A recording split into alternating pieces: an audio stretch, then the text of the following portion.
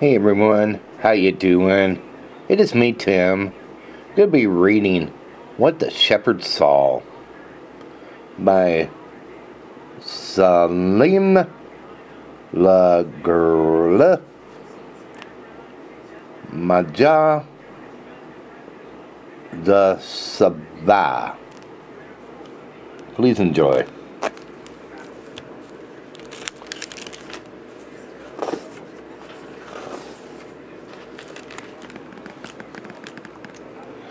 There was a man who went out in the dark night to borrow live coals to kindle a fire. He went from hut to hut and knocked. "Dear friends, help me," he said. "My wife has just given birth to a child and I must make a fire to warm her and my little one." But it was way in the night, and all the people were asleep, and no one replied.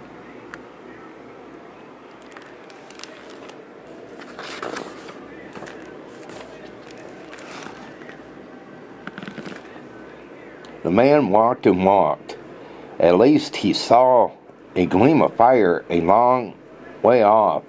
He went in the direction and saw that the fire was burning in the open. A lot of sheep were sleeping around the fire, and an old shepherd sat and watched over the flock.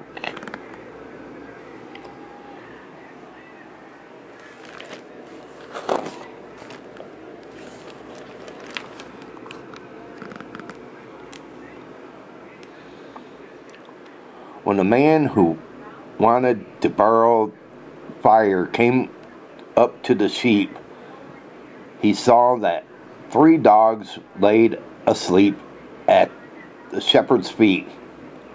All 3 awoke when the man approached and opened their great jaws as though they wanted to bark, but not a sound was heard. The man noticed that the hair on the back stood up and that their sharp white teeth glistened in the firelight.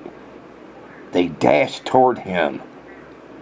He saw that one of the dogs bit at his leg, another at his hand, and the third clung to his throat. But their jaws and teeth wouldn't obey them, and the man didn't suffer the least harm.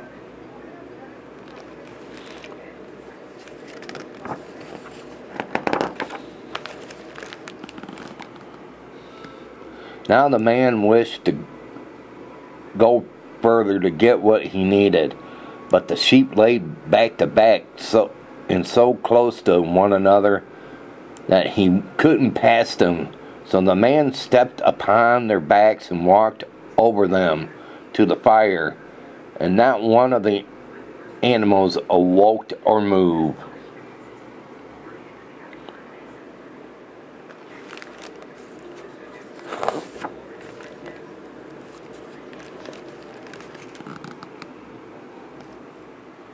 When the man had almost reached the fire, the shepherd looked up.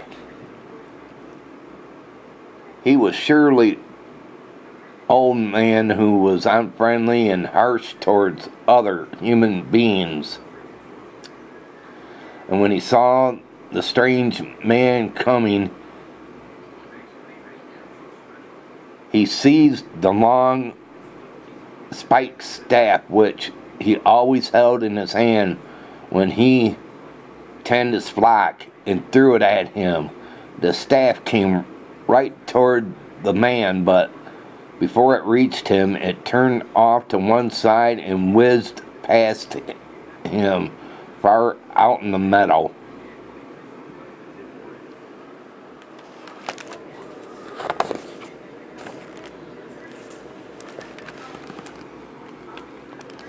The man came to the sheep and said, "Good man, help me, and lend me a little fire. My wife had just given birth to a child, and I must make a fire to warm her and the little one. The shepherd would rather have said no, but when he pounded that the dogs couldn't hurt the man, and the sheep had not run from him, and the staff had not wished to strike him, he was a little afraid and dared not deny the man, but which he asked. "Take it as much as you need," he said to the man. By then the fire was nearly burnt out. There were no logs or branches left, only a big heap of live coals, and the stranger had neither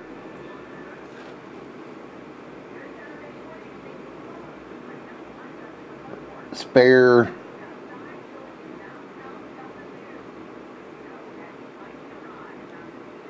not shoved within he could carry the red hot coals.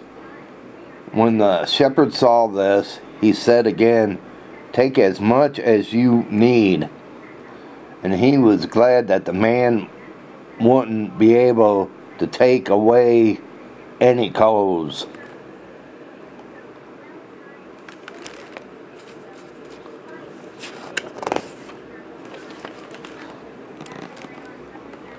But the man stopped and picked coals from the ashes with his bare hands and laid them in a mantle. And he didn't burn his hand when he touched them, nor did the coals scorch his mantle. He carried them away as if they had been nuts or apples.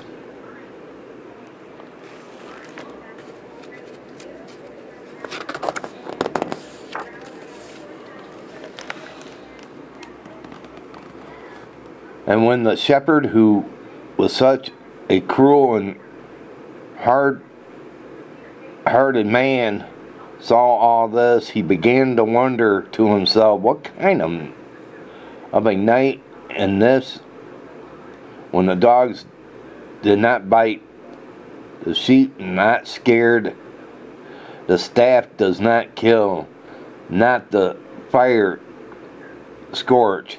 He called the stranger back and said, "What kind of a night is this? And how does it happen that all things show you compassion?"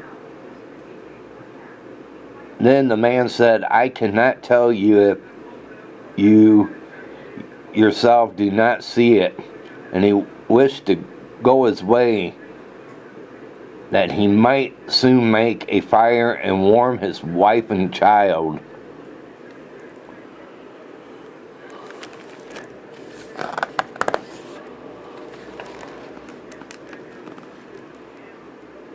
But the shepherd did not wish to lose sight of the man before he had found out what all this might portend. He got up and followed the man till they came to the place where he lived.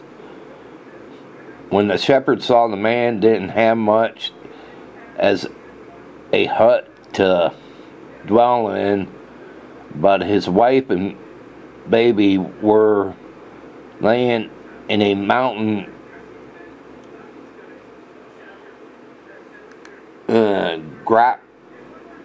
gotten where there was nothing except the cold,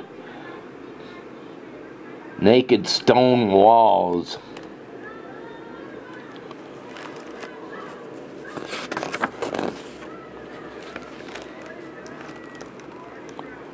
The shepherd thought that perhaps the poor innocent child might freeze to death there in the ghetto, and although he was a hard man, he was touched and thought he would like to help the baby.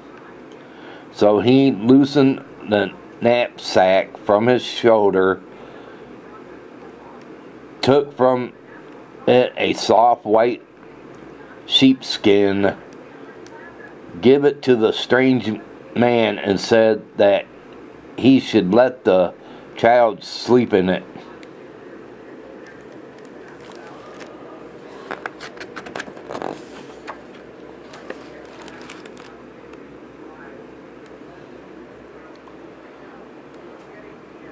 Just as soon as he showed that he too couldn't be mischief, his eyes were open, and he saw that he had not been able to see before, and heard what he could not hear before. He saw that all around him stood a ring of little silver-winged angels, and each held a string instrument, and all sang in loud tones that tonight the Savior was born, who should redeem the world from his sins. When he understood how things were so happy this night that they didn't want to do anything wrong.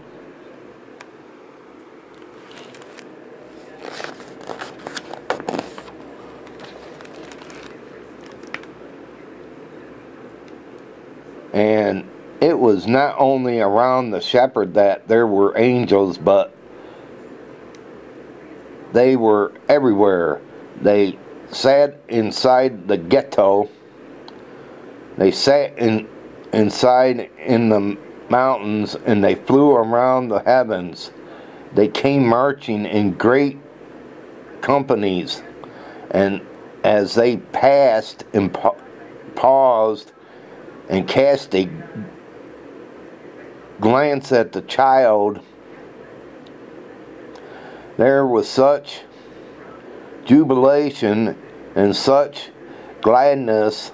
The songs and played, and all this shepherd saw in a dark night,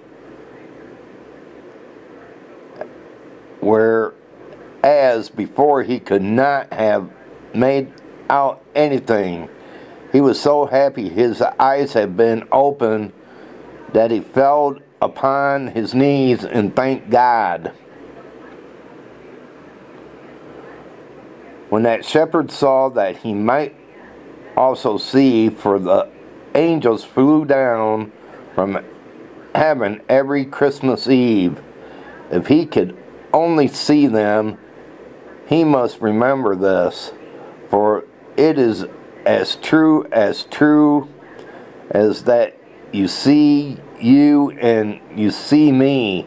It is not relieved by the light of the lamps or candles, and it does not depend upon sun and moon, but that which is needful is that we have such eyes as can see God's glory.